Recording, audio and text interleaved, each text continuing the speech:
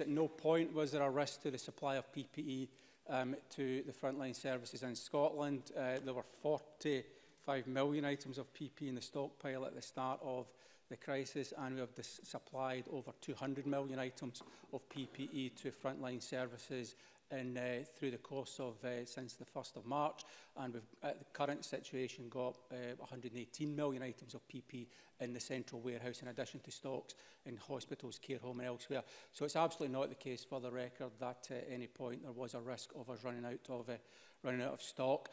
In terms of an industrial strategy, I mean, I've read Labour's so-called industrial strategy document. It's pretty thin and pretty weak. That is a slogan, that's a soundbite. This is us actually delivering an industrial strategy where it matters, on the ground, working with businesses and others to actually make it happen in reality.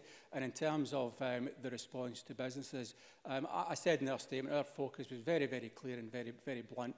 It was to access highest quality, highest volume of product to the right specifications in the fastest possible time and get that to the front line. And I don't think anybody in the frontline services, anybody in this Parliament or anybody across Scotland would say that our priority should have been different from that.